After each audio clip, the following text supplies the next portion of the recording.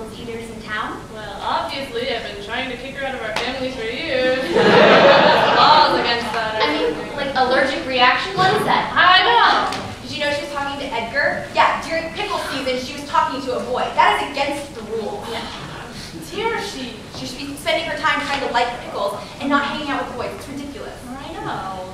I mean, as a potential nurse, I would know that there are plenty of ways, probably, to get over allergies, probably. Yeah. Like, if you tried, we can do some studies.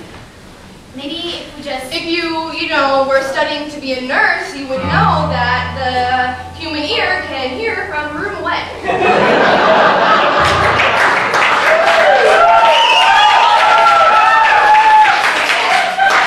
Wow, Vanessa, you're funny. I try. Vanessa, I think we've come to a consensus, and that consensus is that you're off our team. And our family. Yeah, that's a good one too, huh?